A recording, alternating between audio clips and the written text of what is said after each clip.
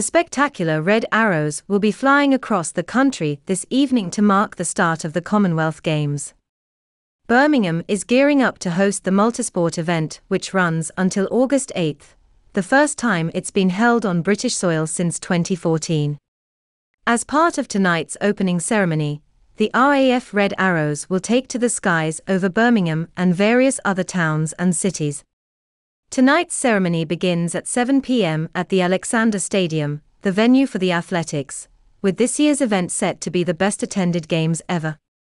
Over 1.25 million tickets have been sold for the games, with the action getting underway from 8:30 a.m. Friday morning with lawn bowls and para lawn bowls kicking off proceedings.